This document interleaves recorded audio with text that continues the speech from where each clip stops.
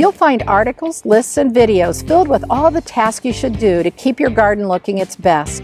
But what about those things you may be doing that are actually harming the health and beauty of your garden, wasting money, and potentially harming the environment? Here are some common practices I find good-intentioned gardeners do, but shouldn't. Many gardeners skip this important step in keeping safe by reducing the risk and cost of damaging underground utilities. Whether planting flowers and trees, building a deck, or patio, it's important to call before placing the first shovel in the ground. In this country, someone fails to do this and damages an underground utility every 3 minutes. Instead, call 811 at least 3 business days before putting the first shovel in the ground. This free underground utility locating service will contact all the appropriate companies who will mark the location of their underground utilities in your designated work area. This helps reduce the risk and inconvenience of accidentally knocking out power, cable, or other utilities while creating a beautiful landscape.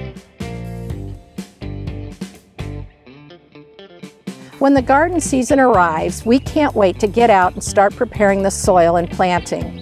But cold and rain can keep the soil wet beyond the time we're ready to get started. Working wet soil ruins the structure, resulting in clods, cracked soil, and compaction you'll be fighting for years. Instead, test the soil moisture before digging in. Grab a handful of soil and gently squeeze. If it breaks into smaller pieces, it's ready for you to get started. If the soil stays dry in a mud ball, it's too wet and you'll need to wait before working the soil. Too much water or water applied too frequently can lead to an array of problems and potentially kill your plant. Frequent light watering of lawns and gardens promotes shallow roots that are more susceptible to drought stress. Applying water when the soil is already wet can lead to root rot and plant death. Instead, water thoroughly when the top few inches of soil are crumbly and moist. You'll need to water new plantings more often, keeping the soil around their roots moist but not soggy wet. Once established, continue watering thoroughly but less frequently. And make sure established trees and shrubs are watered properly during extended dry periods. Synthetic, natural, and organic insecticides, fungicides, and herbicides are meant to kill things. Some kill a wide range of insects, fungi, and plants, while others are more targeted. All these chemicals have the potential to kill beneficial insects and plants when applied improperly. And they can be harmful to your health, pets, wildlife, and the environment if safety precautions aren't followed. Instead, keep yourself safe and achieve the best results by reading and following label directions. You'll find information on what the product controls, method and timing of application, and safety guidelines to minimize the risk to beneficial insects, wildlife, the environment, and you. If a plant sounds too good to be true, it probably is. Invasive plants were often used in landscapes because of their vigor, hardiness, and beauty.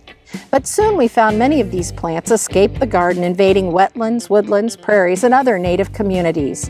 These invaders crowd out the native plants wildlife depend upon, and many provide the perfect environment for disease-carrying ticks. Instead, check with your local university extension office, nearby nature center, or online for a list of plants that are invasive in your area. Avoid planting these in your gardens, and if you already have them in your landscape, consider replacing them with a more suitable, when appropriate, native plant. And don't share invasive plants with family and friends. Your good intentions may create more work for them and problems in nearby natural areas.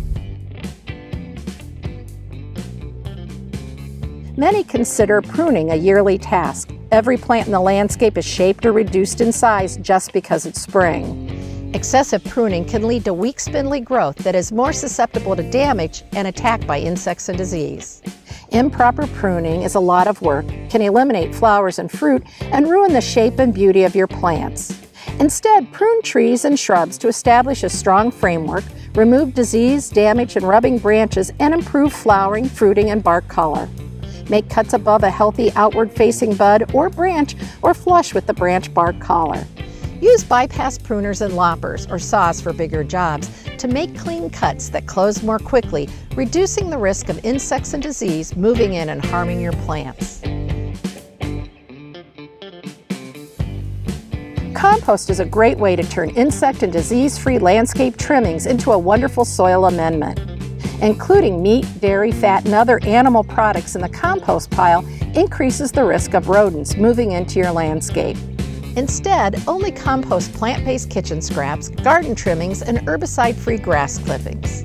Avoid adding perennial weeds, annual weeds gone to flower or seed, and insect or disease-infected plants. These can survive in most compost piles, traveling back into the garden with the finished compost. Always check with your local municipality for any composting guidelines and restrictions. Even if you can water properly, nature may provide more water than your container garden needs. If there's no way for the excess water to drain, the soil remains soggy, roots rot, and the plant may eventually die.